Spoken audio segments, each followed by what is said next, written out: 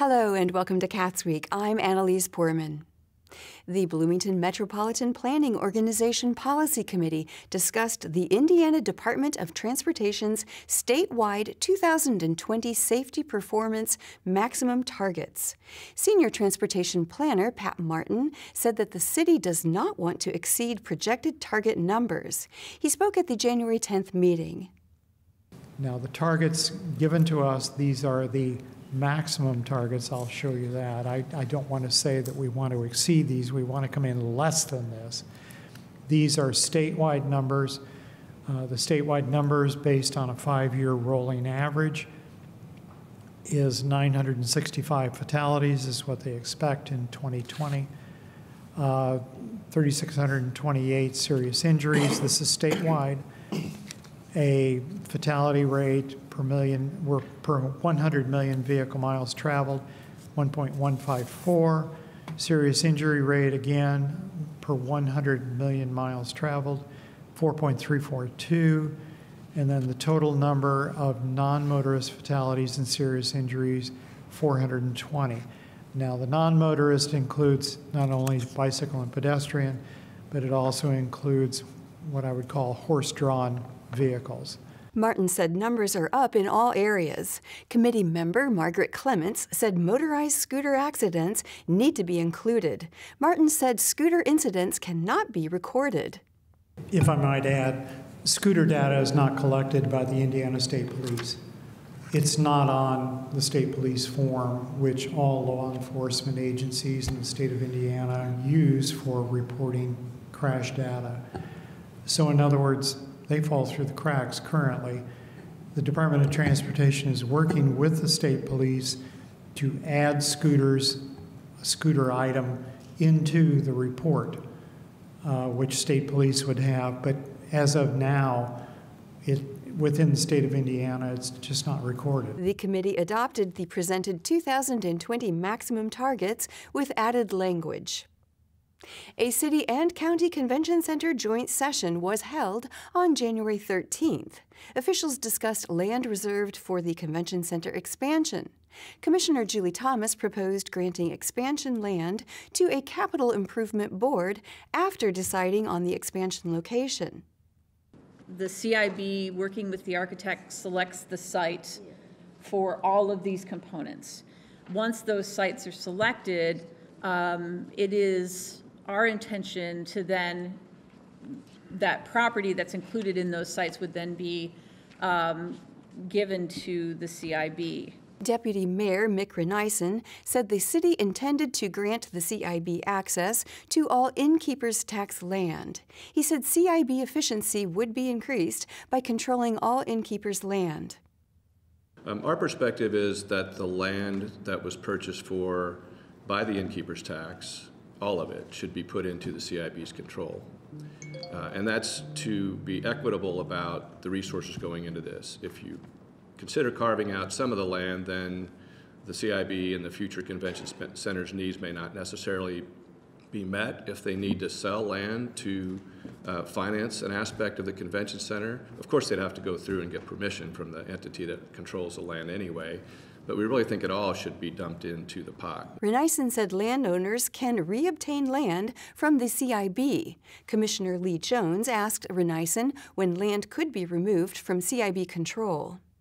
Well, I would want to specify what that period of time would be, because I think it's just, I don't think it makes sense to just say this is going to sit here forever, because maybe sometime in the future something will come up. That seems reasonable, to have some sort of at least let's visit it in X number of years and see if it has any purpose or intent that the CIB or the elected body see could be useful or not. Attorney Margie Rice said land use should be more selective.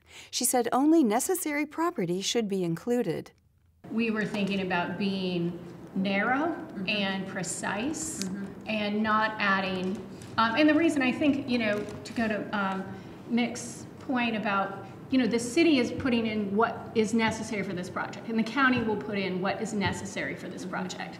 Nobody should put in something that's not necessary for this project. And I don't know that anybody could say that the land south, you know, on 2nd Street is going to be necessary in the immediate future. Jones said it is not fair to hold land for an improbable southern expansion. Officials will vote on a revised interlocal agreement to be implemented on February 10th. Ellettsville Town Council discussed a flood report following last weekend's rain. Interim Town Manager Mike Farmer reviewed flood procedures in the January 13th meeting. We called out employees from Department of Public Works on Saturday morning. We'd had about 3.5 to 4 inches of rain. We went through the sandbag routine downtown, and we got lucky. I'd say another ½ inch of rain or another hour of rain, and we probably had a considerable flood on our hands. The creek breached in 3 or 4 places, and it started receding probably about 1 o'clock. Farmer said crews were quick to respond. Resident Jill Thurman said many people are affected by the flooding. We've lived on Vine Street about 9 years, and in those 9 years, we've had to replace our furnace, our water heater,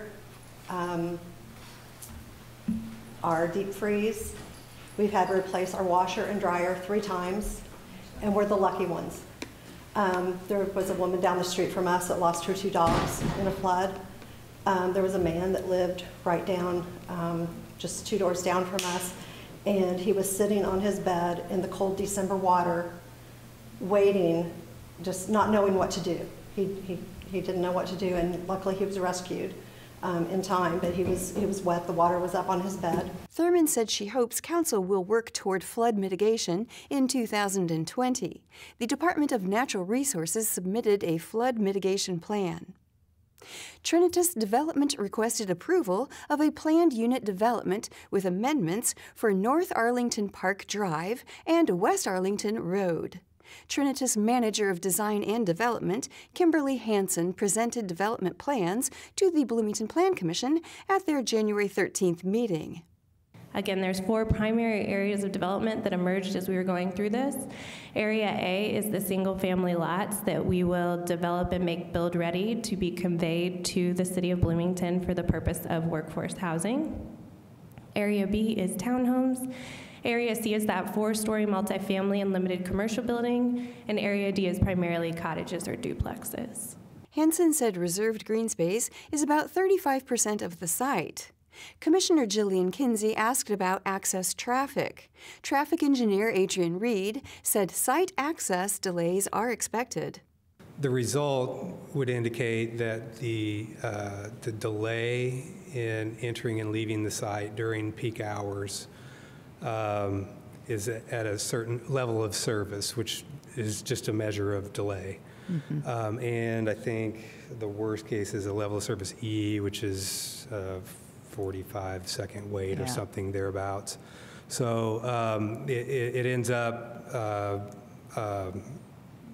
being a little bit of a delay during peak times to and from this site. Mm-hmm. And as I stated before, the result of that is mostly due to existing or projected traffic conditions on 17th Street and Arlington Road. Zoning planner Eric Grulich said further traffic studies will be performed before final plan approval. The commissioners approved the PUD as amended. Commissioner Jarrett Alexander reported on an Iowa City curbside compost program in a Bloomington Commission on Sustainability meeting on January 14th. He said a range from single-family homes to 4-plex apartments received program benefits. So they financed it through a $2 line item on the monthly utility bill for each curbside customer, and they used that money for for maintenance and upkeep of the program and to purchase the carts for the customers, the curbside organics carts. Alexander said Iowa City reported less organic waste in landfills.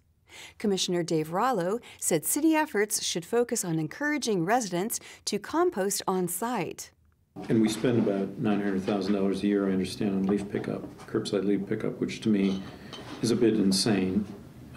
since we're driving trucks around using a lot of fossil fuels to vacuum up leaves and take them somewhere, when they could just simply be composted on site. Rollo suggested city distribution of compost containers. The next Commission on Sustainability meeting is on January 28th. And we will have more Cats Week after this message. Let's talk about sex. What is consent? And what's not? Consent is based on choice. Consent is active, not passive. Consent is giving permission without feeling pressure. What is not consent? Silence. Passed out. Intoxicated. Fear. It is not consent. God consent? Ask. Sex without consent is a crime. Only yes means yes. Welcome back to Cats Week. Beth Hamlin of the Monroe County Prosecutor's Office requested approval for a fund-to-fund transfer for compensatory time pay. She requested the comp pay at the January 14th Monroe County Council meeting. This, I'm proud to say, is some comp time that we offered to gather some data for the criminal justice survey that was going, that you're waiting for the report on. We allowed our legal secretaries to work some comp time, and then shortly after that data collection ended, one of our legal secretaries moved to a different job in court services. And so this is a request to pay 20 hours of comp time and associated FICA and PERF. The council unanimously approved the comp pay. The Monroe County Public Library Board of Trustees voted on a proposal for a fine-free library. MCPL Special Audience Strategist Chris Jackson presented the proposal. He said fines create barriers for many families. He spoke at the January 15th meeting. So instead of being charged a fee upon returning something late, we're instead going to notify people more frequently about items that are past their due date. For people on email and telephone notification, they actually get a reminder before the due date, and then more reminders between when the item was due and when we bill. We're also moving up the billing date. Currently, under the proposal, we bill at 40 days past the last due date. We want to instead change that to cut it basically in half to 21 days, and it's 21 because that matches the 21-day checkout period for most items. So if you are behind in your borrowing, you'll get a bill for the cost of the item much more aggressively than you do currently. In almost all cases, that bill will exceed $20 because books and movies mostly cost over $20, and that becomes a hard block to continued checkout of the library. So there still is a significant penalty. The benefit to this system is the penalty is really removed entirely once the item comes back. Jackson said without fines, many people could be inspired to bring back overdue books. The trustees unanimously approved the proposal. Director of the Monroe County Planning Department, Larry Wilson, proposed formulating a new consolidated development ordinance to the county commissioners. He proposed a contract with land use zoning consulting firm McBride Dale Clarion. Wilson spoke at the January 15th meeting. So it's really a diverse county to address. It's not just a cookie cutter type situation that you can just apply one ordinance from a different location to our county. We have unique concerns. We have limestone extraction. We have logging. We have the demand for recreational facilities. We have large industrial complexes that a lot of rural counties don't have. They don't have all the employment and industrial sector that we have on the west side. They don't have airports, at least the scale of airports that Monroe County has. Wilson said the suggestion of McBride Dale Clarion was based on previous Indiana zoning work. He said McBride Dale Clarion is experienced in both rural and urban residential zoning. Wilson assured the commissioners of community involvement in the ordinance drafting process. And I want to note that this is, once we start this project, it's not a case where they will submit the zoning ordinance and say, here it is, sign it. There's going to be involvement along the way. We'll still be public involvement, there'll be public hearings. There has to be public hearings by the Plan Commission, And there has to be public hearings by the commissioners before we pass this. Wilson said consulting firm Clear Zoning could be hired to create an online accessible ordinance. He said the contract is dependent on approval from the county council. Commissioner Julie Thomas voted no, while the remainder of the commissioners approved the proposal. The Monroe County Commissioners discussed extra county jail maintenance help in their work session. County Attorney Jeff Cockrell presented the position on January 15th. The jail, Commander Sam Crow and the ASI, and there is a need for additional maintenance time in the jail, and so I've worked with ASI to get a price of for 40 additional hours per week of maintenance time in the jail, and that price is $1,750 bi-weekly. We don't have this appropriated in any sense. The request for additional appropriation will be considered in the County Commissioners' February meeting. Monroe County Redevelopment Commission discussed new tax increment funding legislation in their January 15th meeting. County Attorney Jeff Cockrell said affordable workforce housing would boost the city economy.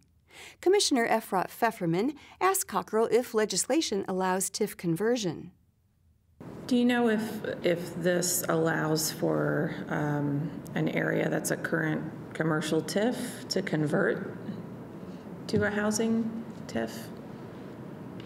Not necessarily in its entirety, but maybe a section of it? Well, one, I think that, and the reason is because between this TIF and the other housing TIF, the other housing TIF has that you can have such a percentage of a current TIF be designated towards housing, and so I'm trying to answer that question knowing that if it's in a current TIF that you could do a percentage, and I want to say it's not more than, I want to say 25% or 20 acres that in that realm.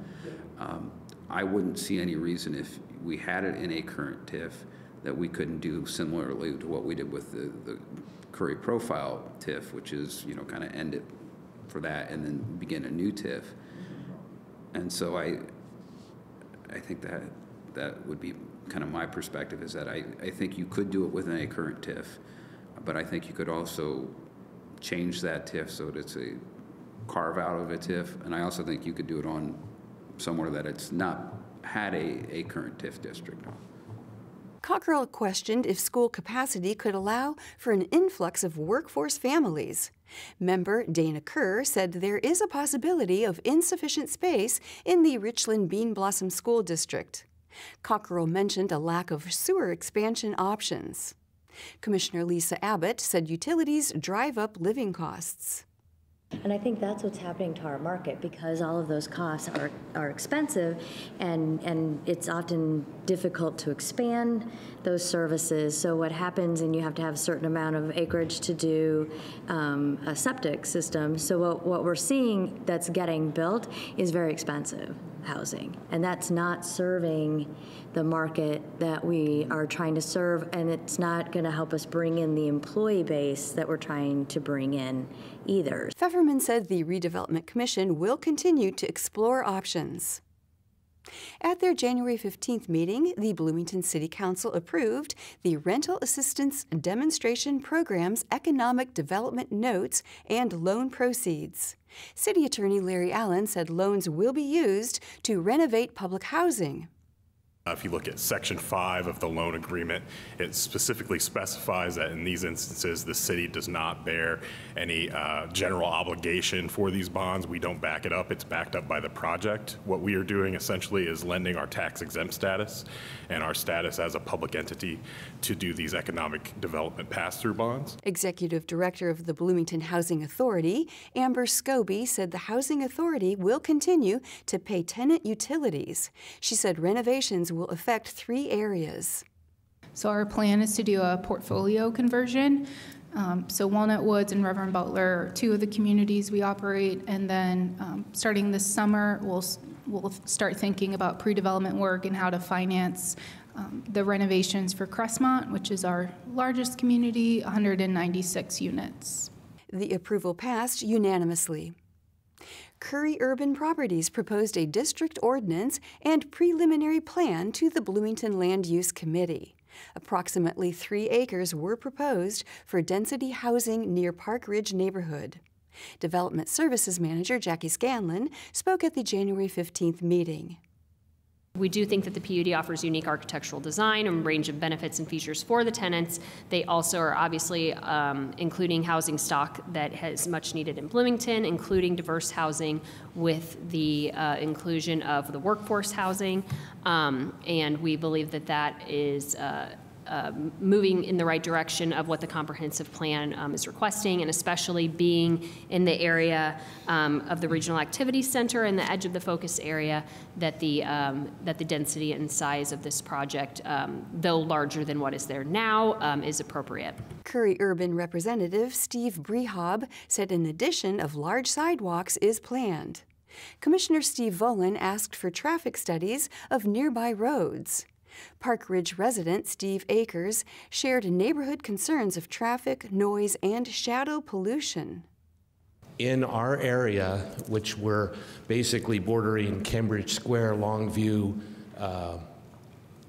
to the bypass and Smith Road, that square mile, actually it's 0.8, it's not quite a square mile. It adds up to 2,375 apartments, 100 condos at roughly 3 people per. And not even putting the homes in it, we're at a density of 7,475 people. So that's twice the density of the average square mile in Bloomington. The petition will be reheard in a January 29th Land Use Committee meeting. Solid Waste Management District Executive Director Tom McGlasson reported on Green Camino's interest to expand compost services in the January 16th Solid Waste Management District Board meeting. Board member Julie Thomas said few people use the service. She questioned McGlasson on the expansion. So why would they be interested in expanding if there's only 8 or 9 subscribers? They've indicated to me that they have they're curious, and they have a belief that just because of the demographics served by the various sites, that other sites might have more participation than the Bethel Lane site. The next Solid Waste Management District Board meeting will be on February 13th.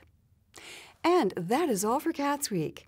Thank you for joining us. For CATS and WFHB, I'm Annalise Poorman.